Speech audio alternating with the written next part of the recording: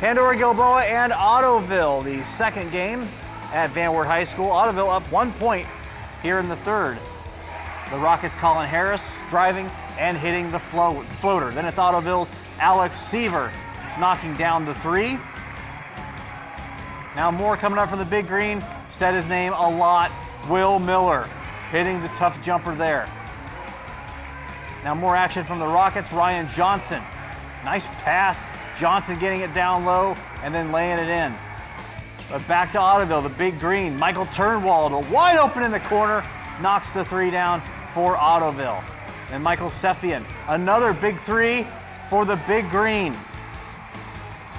And then you know what? How about some more action from the big green? Ottoville, Miller driving and scoring, giving Ottoville a 4-point lead at this point, and they come away with the victory 44-31 over Pandora-Gilboa, picking up the win, a big one for Ottoville.